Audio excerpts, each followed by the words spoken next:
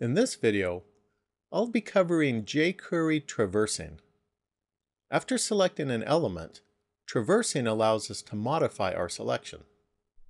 So let's start by looking at the HTML document that we'll be using. We have a h1 heading element, and that's followed by 3 p elements, and all of these are enclosed within a div element.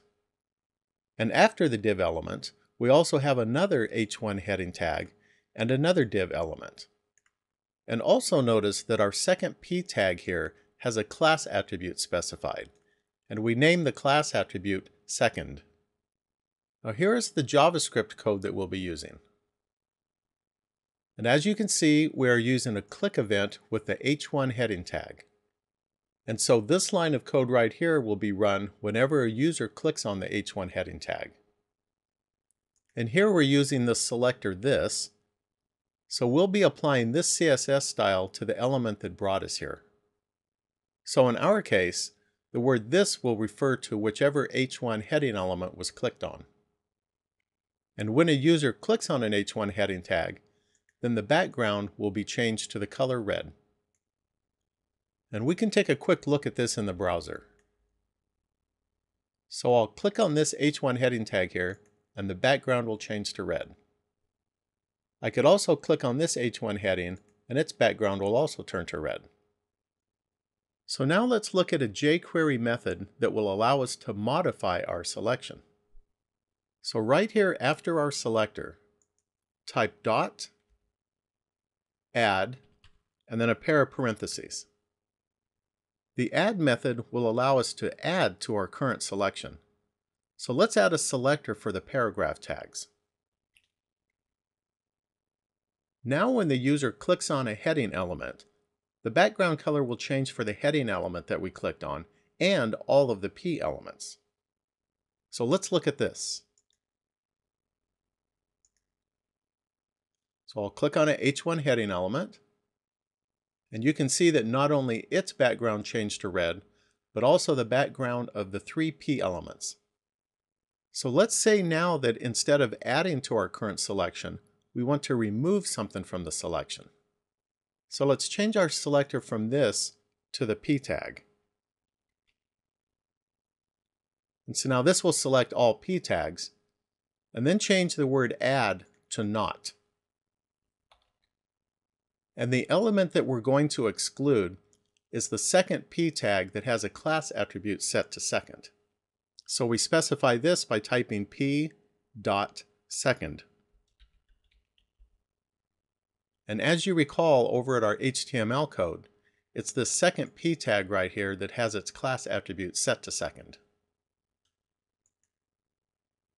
So now this not method will remove the second p tag from our list of p tags that we've selected.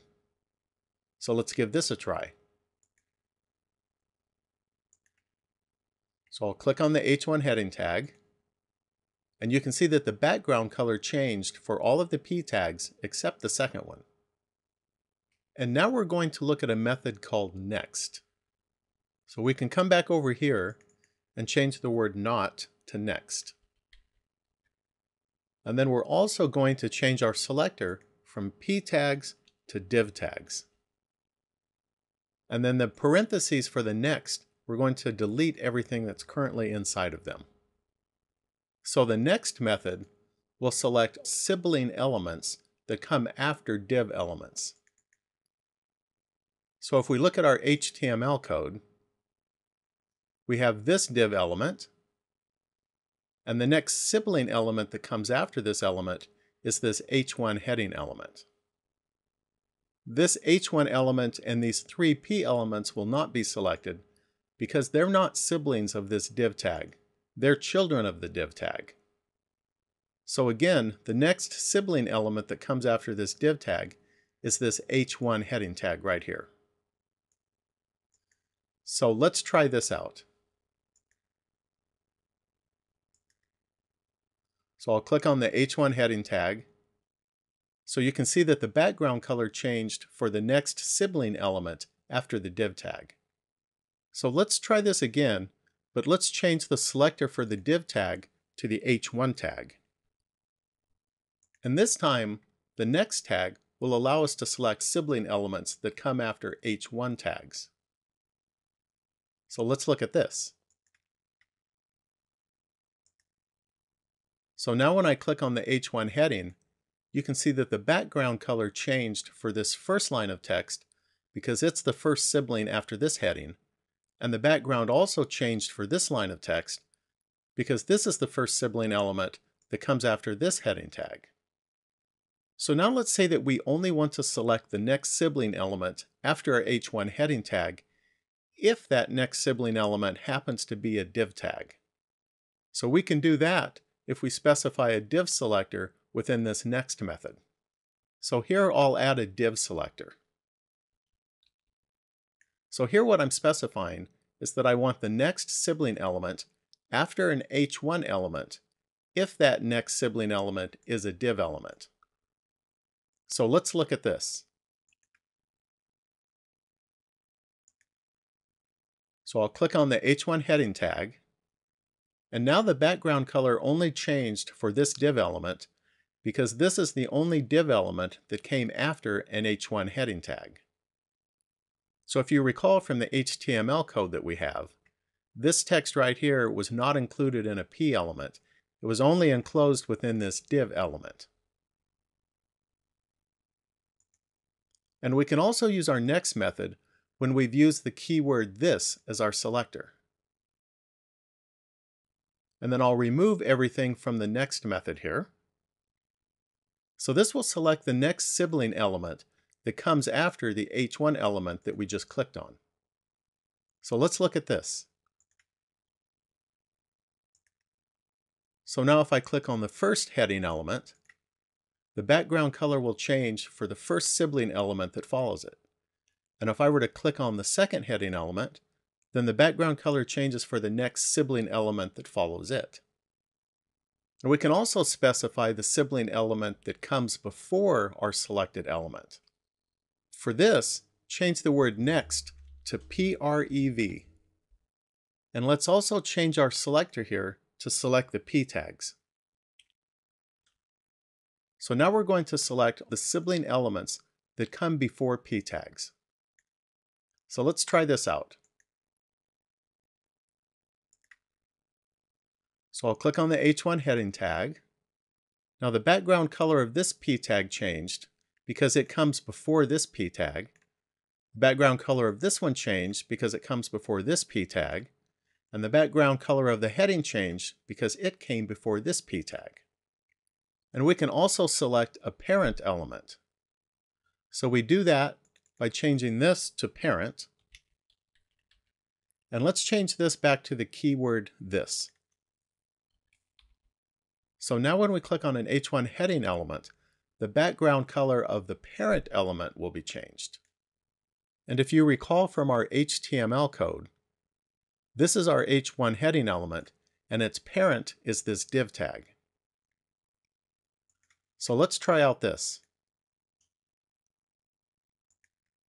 I'll click on the h1 heading tag, and the background color changed for this whole div tag because this div tag was the parent of this h1 heading tag. So let's look at another method now. And this method is called find. And the find method allows us to get the descendants of the current selection. So let's select the div elements. And then let's specify that we want to find the p elements that are descendants of the div elements. So let's take a look at this. So I'll click on the h1 heading tag, and now the background color has changed for all three of these p elements because they're each descendants of the div element. And now let's look at a method called first. And I'm going to remove the value within the parentheses here.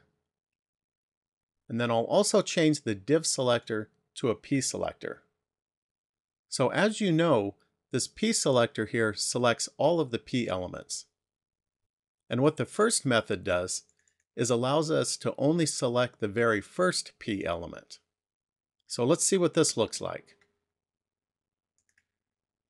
So I'll click the H1 heading tag, and you can see that the background color only changed for the first P element. And we can also get the last element within a group of elements. So we just changed the word first to last. And now out of the group of P elements that are selected, we're only going to select the very last one. So let's look at this. I'll click on the H1 heading tag, and now the background color has only changed for the last P element. We can also select just a specific element by using an index number. To do that, change the word last to EQ, and then within the parentheses, specify an index number. And I'm going to just use the number 1. And the number that is enclosed in parentheses is not surrounded by quotation marks. The index values that we use for this start with 0.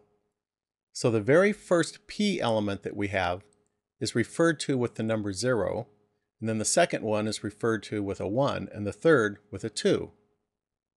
So by using the number 1, we're actually specifying the second P tag. So let's look at this.